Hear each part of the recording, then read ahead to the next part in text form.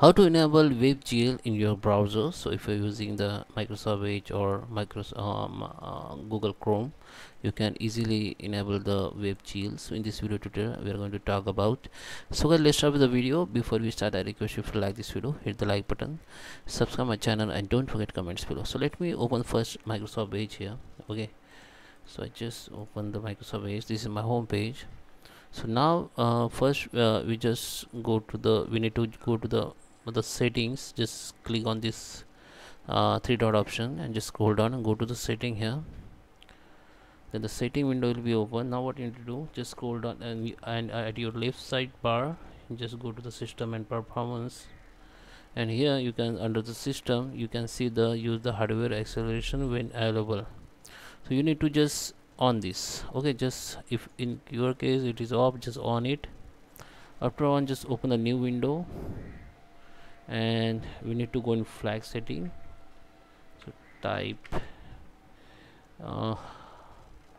okay, go from here, just select, delete it, and type flags.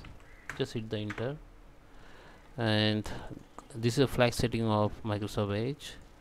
Now type Webgl, just hit the enter, then this will become Webgl draft extension.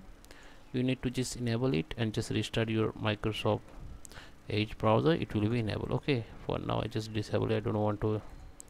Okay, and Chrome, for Chrome it is same.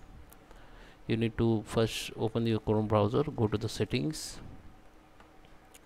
come to the system, under the advanced setting, and you have to on this, just enable it. If in your case it is off, just enable it. Same, just select this one and just keep Chrome : / and type flags here. So this is a flag setting. Same, you have to type Webgl.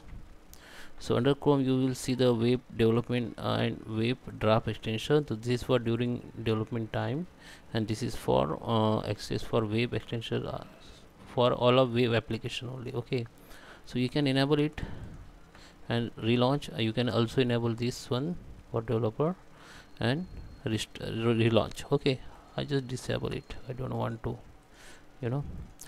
so that is how you can enable the Webgl in your browser, Microsoft Edge or Chrome browser. Thank you for watching.